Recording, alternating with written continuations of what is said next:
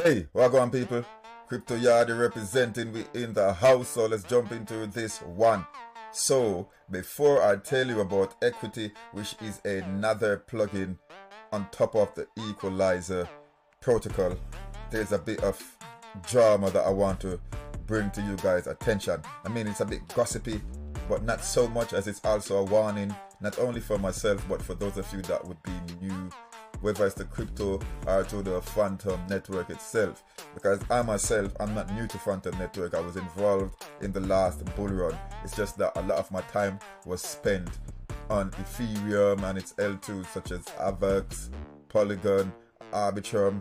Yeah, I was doing a lot of my farming and stuff on those L2s. And even though I was on Phantom, because I was involved in projects, I was invested in projects such as FHM, Heco, even the original Solidly model, I was taking part in it. I didn't fully understand the concept of it then, so I didn't take advantage like I should, even though that turned to, it turned to a whole mess. So because I wasn't delving deeply into the Phantom network at the time, I wasn't aware of many of these characters and personalities and all the shenanigans that they carried on with.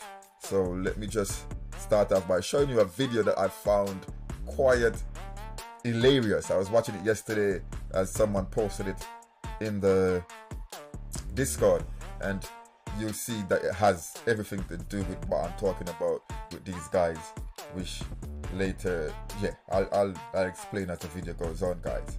But let me play this for you currently, so maybe you'll find it as funny as I did. It's hilarious. What is going on? You're acting like an idiot.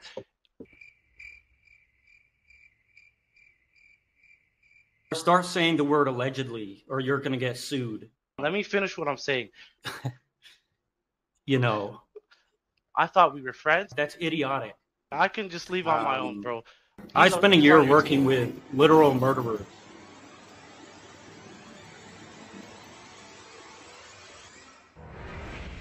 In Chicago. That's crazy. Dude, yes, I'm emotional. Oh my goodness. Enjoy the rest of your day. I tell you, I can't. If I watch it 10 times, the 10 times I had to laugh, especially when Bebis said, I'd literally worked with murderers, and then he had that pause. In Chicago, I was like, wow, you go, my man, you're working with the Chirac ninjas. Get me? Like, well, the first thing that came to my mind when I saw the first question I had to ask in the Discord was my man a correctional officer or something? Like, what do you mean by you actually work with murderers? Literally work with murder? Are you someone who's, I don't know, hiring out hitmen? You're the middleman that's hiring out hitmen. Like, yeah, it was just funny for me. But yeah. So this guy here is Bebis. I think he's got something to do with the Bite Masons. And the other guy here is $24 as he calls himself. And these guys are being accused of being devs that are copy pasta devs.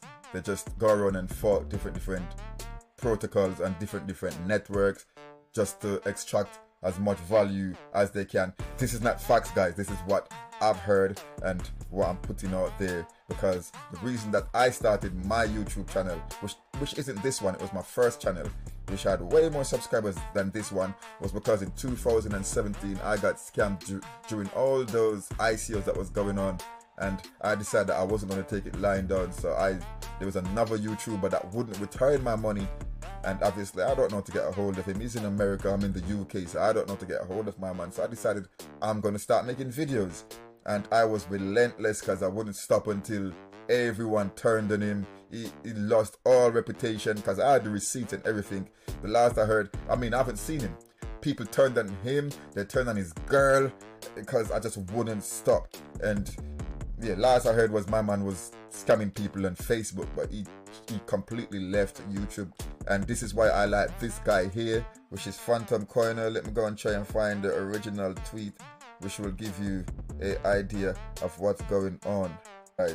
So he's saying that people have got him blocked which is $24, Roosh and Bebis. And these are all people that left Phantom during its bear market, and not only did they leave, they badmouth Phantom, they went and built protocol, copy-pasted protocol, as a lot of people are saying, on other more popular networks, just so that they could take advantage. And now that they see that the Phantom is coming out with Phantom Sonic, now you can see that Phantom Corner is not happy with them, so he's just doing what I did via videos on Twitter by making Twitter posts, and he's saying how to be a fake grifter 101. Number 1, spread false articles about Phantom at its lowest because price went down and you were dumb enough to not sell. Number 2, leave the network for 2 years. Number 3, come back to try extract value from Sonic launch with a useless DEX, which is what he's accusing. Let me try and find this protocol here, which he's got in another tweet. He's accusing the Shadow DEX of doing, because that DEX is now run by the black guy that you saw in the video called 24. Yeah, and he's now coming on to, he's having a pre-sale basically, and Phantom Corner is trying to get people to not go in the pre-sale, because he's saying this guy's just trying to do what he's done before. He's obviously left Phantom, badmouth Phantom, and now he's coming back to extract value and stuff like that. But another thing which I've noticed, which I must say doesn't sit well with me, is that they've partnered with PaintSwap.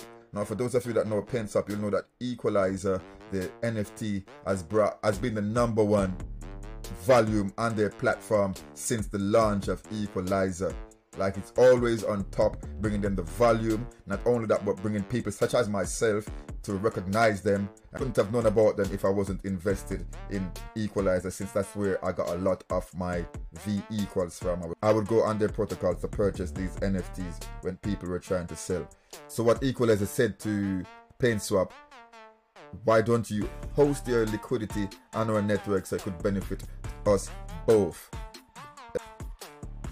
But because Equalizer wasn't offering them a protocol NFT, they didn't want to host their liquidity. They basically were shooting themselves in the foot, because, as I said guys, with the flywheel, it's best to host your liquidity in a V33 model. But they decided they weren't going to do it because they wanted a protocol. Now the thing is, and the reason why I love Equalizer so much, because a lot of you that followed me from back in the days, you know that not only do I invest in the protocol itself, but I invest in the team.